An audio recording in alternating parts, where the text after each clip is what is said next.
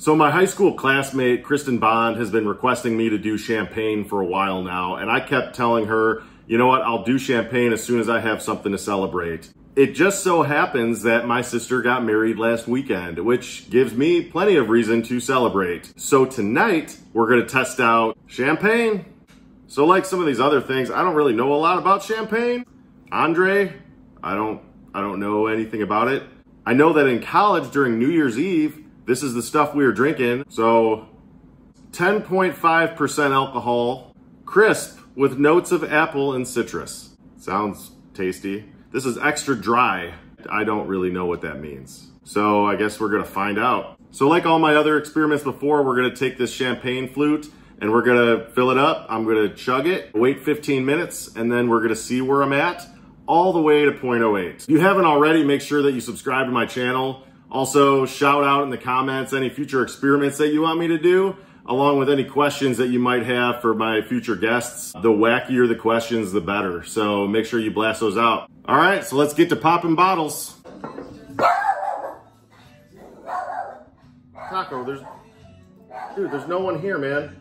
All right. Jesus. This stuff does not just... Okay, come on. Is this a joke? Is this real life? Why can't I get this off? Okay, there we go. Now we're cooking. That's just a mess. Is this not like a cork? What? I thought that was standard with champagne. I thought they were all corks that were like popping bubblies.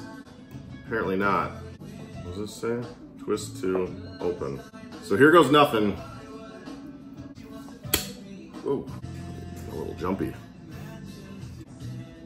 Man, I got gold all over the place. Man, here we go. There I go, dripping again. Let's give it a taste first. Ooh, it's not bad. Oh, that's a lot of bubbles. See you in 15. All right, it's been 15 minutes. 0.00. Oh boy. So one flute, I'm at zeros. I'm just hoping that I bought enough champagne. Well, go dripping again.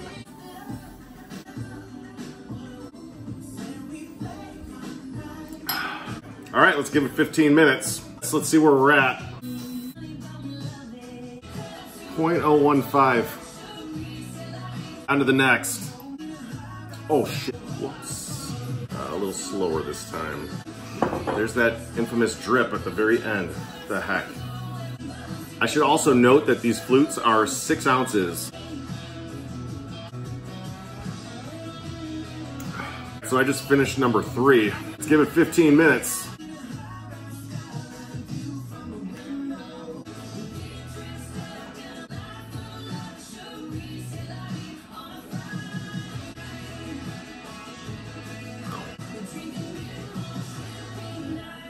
It's been 15 minutes. So after 3 champagnes, we're at a 0.03. So I guess we're gonna have to grab another. I still have a little bit left in this one. So this is number 4. It's so bubbly. All right, let's give it 15 minutes. It's been 15 minutes. Let's check her out and see where we're at. 0.048.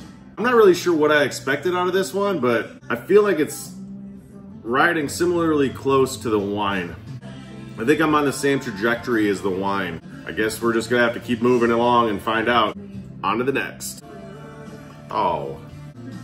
They don't even give you 5 full flutes of these. They give you 4.5. I feel like that falls into the same conundrum with the hot dogs and the hot dog buns. Rascals. All right, let me just back that one up because I already know how that one ends. Oh, well, that didn't even have a pop to it. I was waiting for the...